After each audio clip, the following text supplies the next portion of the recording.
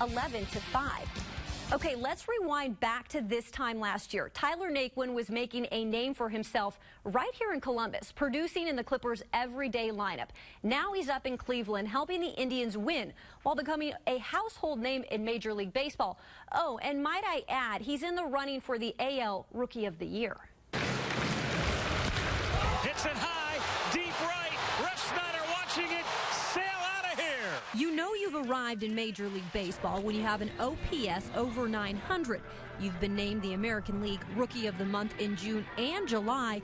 Oh, and you have your own T-shirt. He has a shirt now. So, definitely has his shirt, but at least Tyler has a Raking Tyler Naquin. Attention is something that comes with success, but this Texas native has worked hard for every bit of it. How hard he's been working, how hard he been on the cage in the dugout, taking the game serious day in and day out. Naquin drives the ball deep right field. Moya back. He's out of room. It's out of here. Being a first-round draft pick by the Indians in 2012, Naquin was always aware of the pressure to make it, but he always remained patient.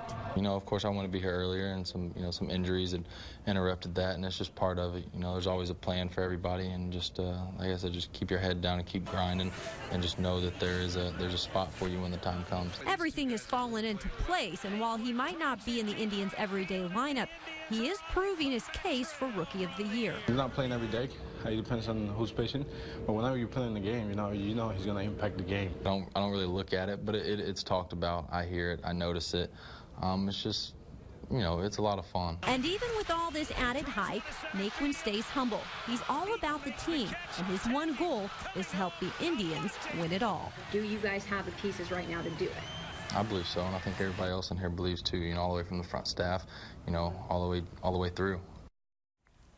And Naquin is improving his Rookie of the Year campaign this week alone, being the hero for the Indians 2 nights in a row.